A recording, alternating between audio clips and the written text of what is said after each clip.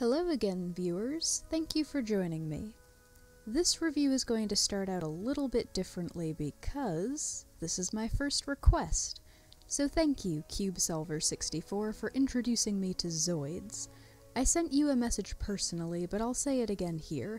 I'll be reviewing each half separately, and for this first half at least, there will be spoilers. For those, like myself not so long ago, who may not know, Zoids is listed as one anime, but it's split in half. Chaotic Century covers episodes 1 through 34, and 35 through 67 is Guardian Force. It didn't take long to see that the Zoids story is very busy.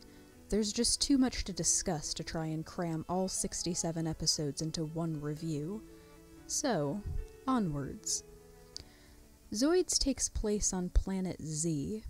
I found that the mechanics of this world weren't always explained very well, and there were a few things that never got a proper explanation at all. Zoids are machines. Sort of. Humans pilot them to make everyday tasks easier, but mostly to fight each other. But there's also been talk of the Zoids being influenced by their pilot's emotions or spiritual energy, and our heroes encounter a few unmanned Zoids roaming the desert, so even regular Zoids seem to be alive to some extent. There are also beings called organoids, and I'm much more bothered by the lack of a real definition here. Over the course of our heroes' journeys, they run into people hunting organoids, people who say organoids are things of legend, and people who don't even believe organoids really exist, but no one ever stops to actually explain to the audience what an organoid is. The best I've been able to figure thus far is that organoids are clearly sentient creatures that can fuse with regular Zoids to make them more powerful. Anyway, backing up a little, Zoids Chaotic Century follows a boy named Van. He's out exploring the desert one day when he runs into a group of bandits. While hiding in some old ruins, he comes across two mysterious pods. One contains an organoid, which he names Zeke, and the other holds a girl with amnesia, who they decide to call Fiona. They also find an abandoned shield liger out in the desert, which should be a dream come true for Van. His father died a hero, and ever since it's been his goal to become a Zoid pilot himself. However, the first few episodes introduce something I came to really like about this series right away. It's pretty dark for a kids' show, and they don't try to dumb down the danger. The bandits follow Van and Fiona back to his village in the hopes of capturing the organoid. Realizing that having Zeke around makes them a target, Van chooses to leave home and roam the desert with Fiona, searching for some clue about who she is. They soon run into our two other heroes. One is Irvine, an older boy who's also roaming the deserts for reasons that are never really explained. He's also looking for an organoid, presumably just to make him a stronger Zoid pilot, but his attempts to steal Zeke never really go anywhere. Irvine joins the gang when they run into another friend of his. Moonbay is a girl who transports equipment and supplies across the desert for anyone who'll pay her. Moonbay quickly became one of my favorite characters. Definitely one of the good guys, but her morals were not always what they could have been.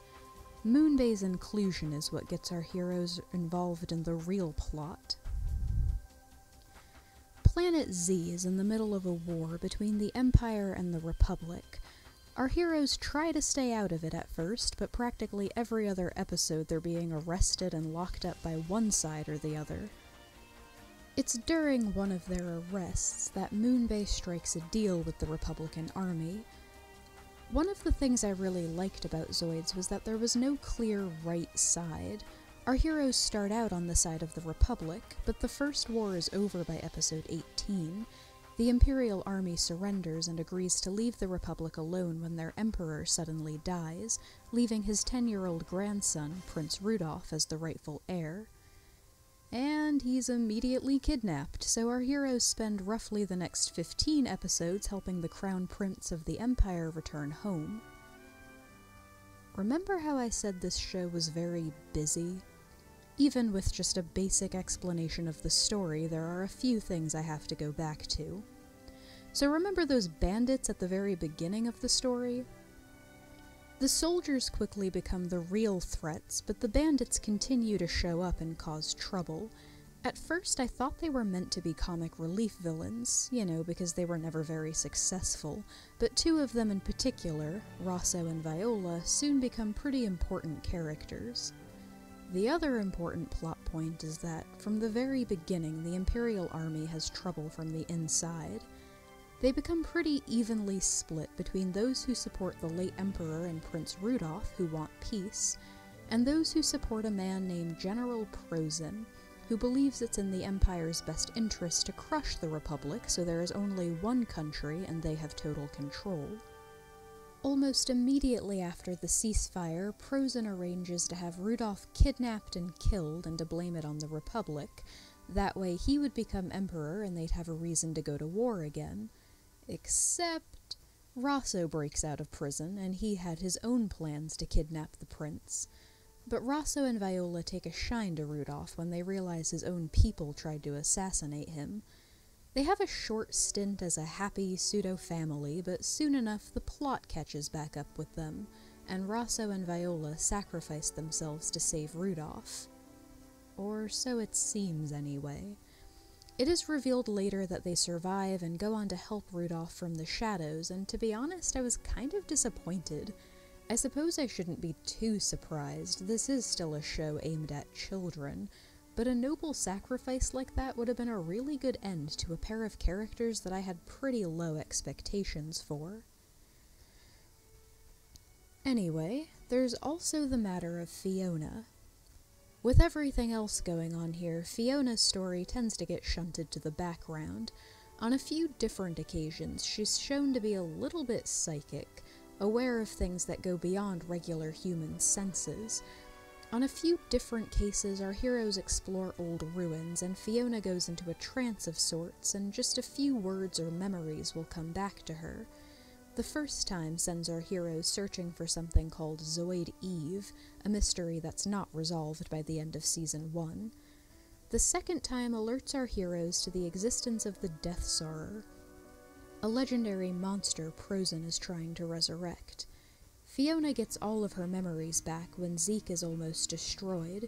It turns out she's a survivor of a race known as the Ancient Zoidians, which was almost destroyed by the Death Sorrower, and her name is actually Elise Lynette.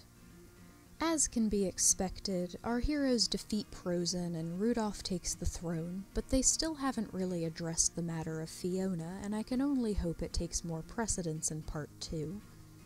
So, after that extremely long overview, there are a few things I want to discuss. This request was left on one of my Digimon reviews, and it actually came out the same year as Adventure. I wasn't aware of Zoids as a child, but it struck me as the kind of show I would have watched dubbed, no matter the quality of that dub, so that's what I did, and I have to say, the dub wasn't great. I'm not even sure I'd call it good. The main cast isn't too bad, or at the very least I got used to it, but throughout, just about everyone's lines came out sounding flat and awkward. On the other hand, I really liked the music in Zoids. The opening and ending, not so much. It's a pretty generic tune where they just shout Zoids over and over again over an action-y background piece, but all the background tracks were catchy and easy on the ears, and, most importantly, fit well with their scenes. Whoever was in charge of the music knew what they were doing, which isn't something I can say for Digimon if you want to keep that comparison going. And the last point for this review is the characters. I've already touched on Fiona, Irvine, and Moonbay a little, so that just leaves 3 others. First is Prince Rudolph. He's incredibly wise and level-headed for a 10-year-old, and he grows a lot during his time on the run. When he's finally returned to the Empire, he's a lot braver, and while I love a good war story, I hope his leadership means Part 2 can focus more on the other characters. Then, finally, there's Van, and our main protagonist is connected to one other character. But to start, Van is pretty much the epitome of your childhood action cartoon. Brave, energetic, good-hearted. I think he's supposed to be 14. The dub tries to pass him off as 17, but honestly I would have pegged him closer to 12. And the last character I want to discuss is Raven, a boy who is clearly meant to be Van's foil. They look to be about the same age, and Raven is the only other character with an organoid, but they use their power in very different ways. Once Van realizes what he can do with Zeke, he immediately searches for someone he can protect with that power. Raven kinda just destroys everything to prove he's the strongest. He's technically working for General Prozin, but it's clear he feels no real loyalty to the Imperial Army. He's just as likely to attack his own backup if he thinks they're getting in his way. Van and Raven have one final battle in Part 1 that ends up destroying Raven's Zoid, but I hope he makes a reappearance in Part 2. Raven's presence continually pushed Van to be a better Zoid pilot, and he has the potential to be a really interesting character if they develop him a little more. That's about all for Chaotic Century. I've still got another half to review, but CubeSolver64, I'd like to thank you again for my first request, and also for introducing me to this series. After finishing Chaotic Century, I changed my mind. I'm glad I didn't see this until I was an adult. I mentioned that for a show aimed at children, Zoids is pretty dark, and I don't think I could have fully appreciated that as a child. I guess the only downfall is that I don't have quite the nostalgia for it that I'm sure a lot of viewers do. So I hope to get the review for Guardian Force up in a timely manner, though that may require a little luck now that school has started again, but I am enjoying it so far. Thank you for watching.